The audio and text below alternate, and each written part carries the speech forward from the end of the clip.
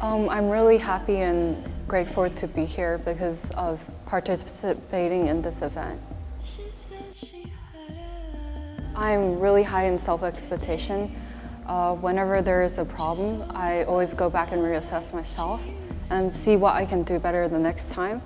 And I also like to challenge and overcome my fears.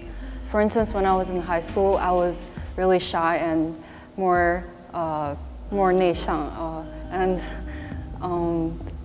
so I attended Model United Nation, and I got a lot of chance to go onto the stage to speak in front of a lot of people. So that made me a more courageous and more confident person.